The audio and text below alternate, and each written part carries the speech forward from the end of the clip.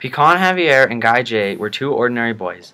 They went to school every day and made sure they succeeded in everything they did. There's nothing they did that could make them stand out in a crowd. They were just like everyone else.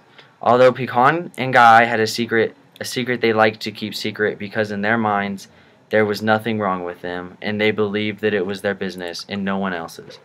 Pecan and Guy were gay. Apart from being gay, they both had jobs, both were going to college, and both contributed to the community as much as possible. They both believe their love is love and disagree with everyone bashing homosexuality. They weren't like animals, mentally insane or confused. They were straight edge, healthy, and loving boys. They attended church every Sunday as well. Just because they were gay, however, they got bullied and looked down upon. Society didn't agree, so that meant they needed to feel worthless, right? Wrong. Everyone who bashed on them for their sexuality were too close-minded to realize they weren't all that different.